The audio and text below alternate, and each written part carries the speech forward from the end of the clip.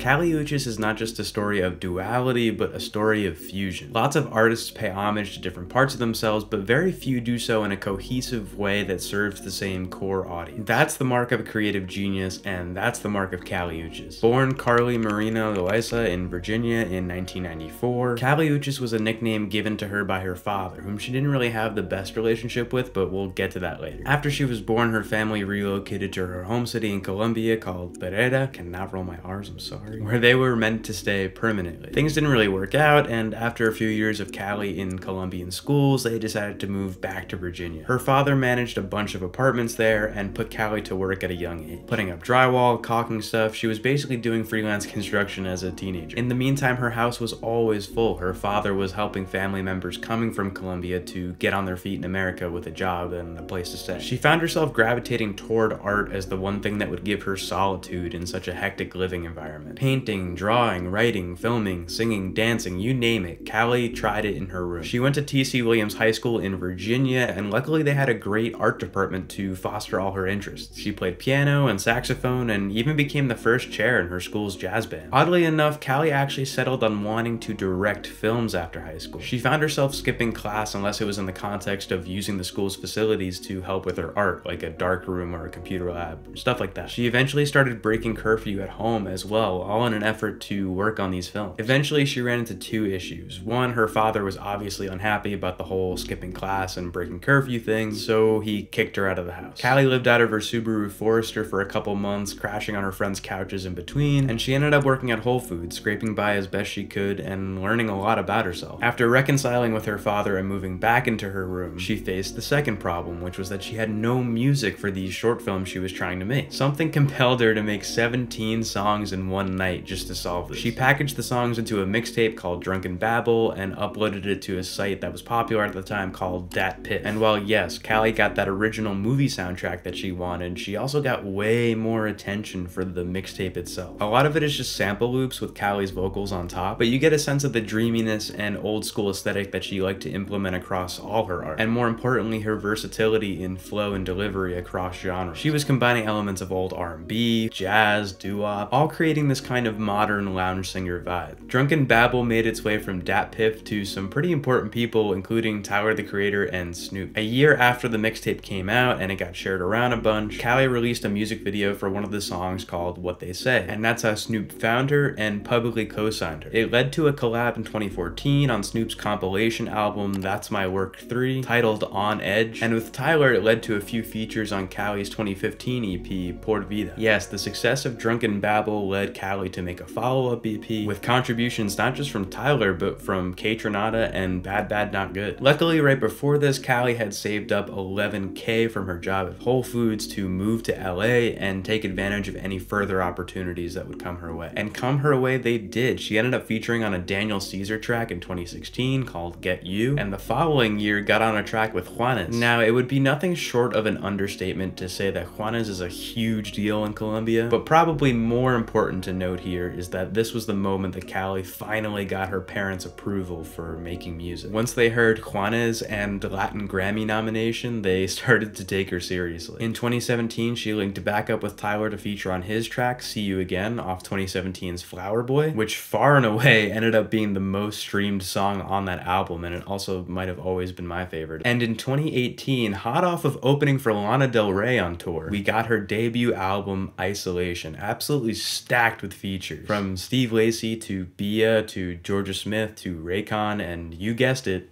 Tyler. After the Storm was a huge hit and to this day remains a timeless song, thanks in part to some great live playing from Canadian jazz outfit Bad Bad Not Good, as well as some backup from Bootsy Collins. Flight 22 is also one of my favorite tracks on that album that nobody seems to talk about, and it was made in collaboration with Dap Kings, who were the band on Amy Winehouse's album Back to Black. Kinda makes sense given what this track sounds like. Isolation was one of my personal favorite albums for that year for not just being so versatile, but remaining so cohesive. The through line is is always Cali's dreamy cabaret-style vocals, with production changing styles underneath, from bossa nova to reggaeton to just straight pop. If anything, Isolation proved even further that Cali was a force to be reckoned with, a mind and a collaborator that you did not want to pass up on. Kaytranada was one of the few people that knew this at the time and snatched her up for a collab. She featured on Kay's track 10% off his 2019 album Bubba, which led to a Grammy win for Best Dance Recording. It seemed like everything Cali touched turned to gold at this point. However, I'll say that it's usually at this point in an artist's career where they kind of get in their head a little too much and they either overthink their next move or don't really think it through at all. And luckily, Cali did neither. Everyone told her for her sophomore LP that she should just basically make Isolation 2. Being a friend and collaborator of Tyler, she had kind of already made fans out of that Odd Future, alt R&B, alt rap crowd, which was a valuable and loyal fan base to have. And from the outside, I can't really say that I would have told her to do much different. It's definitely the safe play. But in this pivotal moment, she stuck to her guns and tried something new, and it really worked out. She released a record that was basically entirely in Spanish in 2020. This angered a bunch of fans, very childishly might I add, but it also broke Cali into a whole new market space. Remember when we were talking earlier about Cali's ability to pull something cohesive together while production style and genre hopping? Well, it turns out she can do the same thing while language hopping. What's incredible about Sin Miedo to me is that it contains so much of the Cali Uchis brand while being in a completely different language. And I'm not even a native Spanish speaker. Like, I took it in high school, I know it a little bit. I'm just giving you my context here. The dreamy vocal delivery and production is there. The pop catchiness is there. That alt R&B Odd Future sound selection is there. The melodic old school influence is there. And the versatility in genre and style is there. When you have someone who's going after that lounge singer vibe, it can be very easy to end up exploring a lot of similar ideas, because the main draw of the music is that your voice is just really pretty, right? And if we're being honest, that's kind of how I feel about Georgia Smith. I love diving into her stuff for small amounts of time, but listening to a whole Georgia Smith record can feel a little samey. Even though Cali is going for that similar lounge singer aesthetic, she challenges herself in a way that Georgia hasn't yet. Georgia, if this somehow ends up in front of your face, I love you. I think you could do amazing things. That all being said, I think we know the rest of Cali's story from here. Telepatia blows up as her most played song, in large part thanks to TikTok, and Cali is launched into the mainstream with a song in Spanish. Who knew that was going to be the outcome? Now Cali's got 2 more records on the way, one in English, one in Spanish, and she's tweeted asking her fans which one they want first. And I think the remarkable thing is, they don't care. They love her creative approach no matter what language it's in. Beyond the story, I think what's always been interesting about Cali is fusion. Whether it's been fusion of language, fusion of vocal style, fusion of collaborators, fusion of genre, Cali's one of those people who likes to collage whatever's on the inside walls of her brain and present it in a way that works, in a way that's authentic. And that's someone who's hyper creative. That's a genius. It's not often that an artist basically pivoting into a different market is what puts them in the mainstream. Cali took her fusion-based mentality to that market, and surprise, it worked. If the creativity's there, it's there, no matter what the language. When Cali said, "Why would I be Kim? I could be Kanye," it seems like she really meant it. If you enjoyed hearing about Cali, check out this profile I did on Kaytranada here. The dude doesn't talk much, but turns out his story is just as intriguing and inspiring as Cali's.